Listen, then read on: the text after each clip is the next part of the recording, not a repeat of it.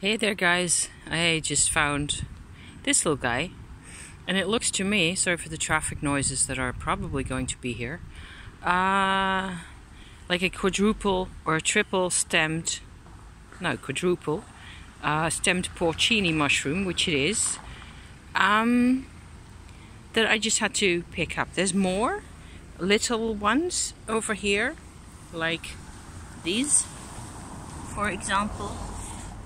Little brown knobs, and kids tend to kick them about. I would certainly not harvest any of these for food purposes because, dogs and traffic and too many people around here. But this one is gonna come home with me. Can you actually see through? Yes, there's a little hole there which you can actually do your scrying right through the mushroom. So that's the other side right there. I just felt this was a good one. I'm going to send a pic of this to my husband because he enjoys that kind of stuff as well. And otherwise, 2 more travails are still going on. There's more results coming from this than I am really aware of, because I just really don't like change in my life a lot. So I have to, try to, here's number 5 even, just glued in there with the rest of them. Change is hard, right?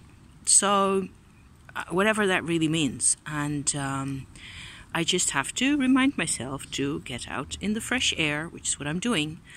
And, I'm off to the local history society for a bit of a chat and a cup of coffee with those guys for the first time in a year, and we never had a social life for ages, on end.